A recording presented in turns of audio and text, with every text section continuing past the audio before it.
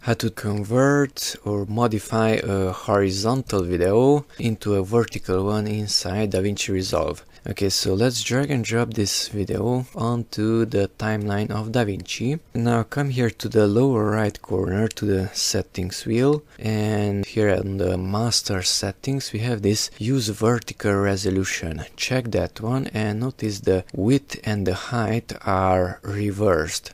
Close the window with the save button, and as you can see, the right side and the left side disappeared and the content remained in the center. Now if the image is not exactly in the center, like let's say here, then there's an automatic and a manual method to adjust it, to bring it back to the center. Use the inspector, you can open and close this one, then go to the video tab and go to the transform, you can open and close that one. You have this smart reframe.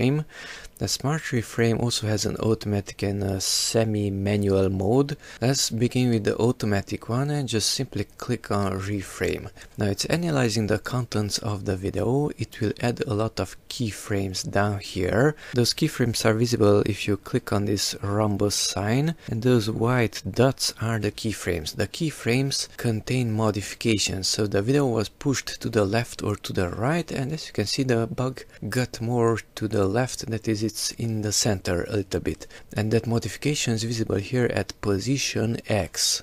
And if I go to a different location, notice that number is always changing, so the program automatically managed to keep this moving subject in the center, and it's constantly adjusting that location. Okay, if you don't like this automatic modification, then click inside this blue area and from there start dragging, and then click on the delete button, and it deleted those keyframes. Notice if I drag from the outside, I cannot select those keyframes. I must drag from the blue area outside, and then it's deleting them. Now since there are no keyframes, that rhombus sign also disappeared. Now let's get to the next one.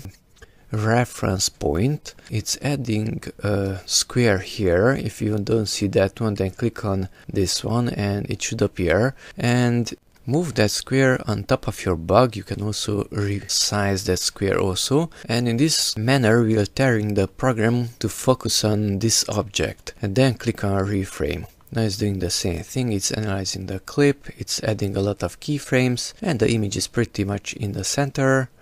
Okay, and if you don't like it, like for example here, then here's the opportunity to use the manual modification mode. So first of all, here transform, click on this top keyframe, that rhombus sign. This turns all the rhombus shapes red, so any modification that you do, those are remembered because they are red. And here we need to drag it to the right. That is position X. Simply drag that number and move it to the right. Notice as I move it to the left or to the right, the bug is being centered. You don't need to move this one, the Y, because there was nothing cut off from the top and from the bottom of the video, and thus we don't have any room to adjust that one. So simply double click on it and type in 1 and it will return it to the center. And whenever you don't like the video, the bug is horizontally, not in the center, there you can adjust it. By the way, Alt and scroll up on the mouse, and notice the red line is here, but I should go to the next keyframe. To do that, use the right square bracket and the red line will go to the right.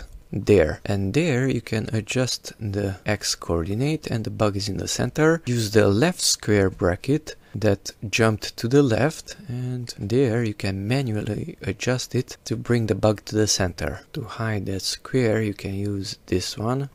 Now you can press Shift Z on the keyboard and that it will show everything on the timeline. And that's it. How to turn a horizontal video into a vertical one and keep the subject in the center inside Davinci Resolve.